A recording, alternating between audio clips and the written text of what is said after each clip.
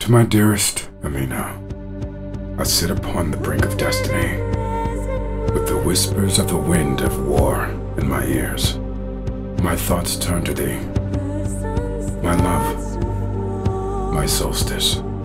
This eve, as the stars bear witness to the weight of my heart, I pen these words with a trembling hand and an unyielding resolve. The sea that separates us now is but a veil, thin and insubstantial.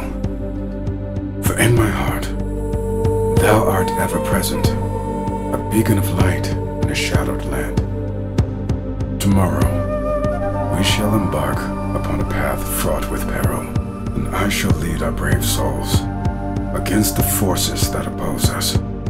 Yet, it is not the specter of battle that doth give me pause, but the fear of a future where I might not see thy face again.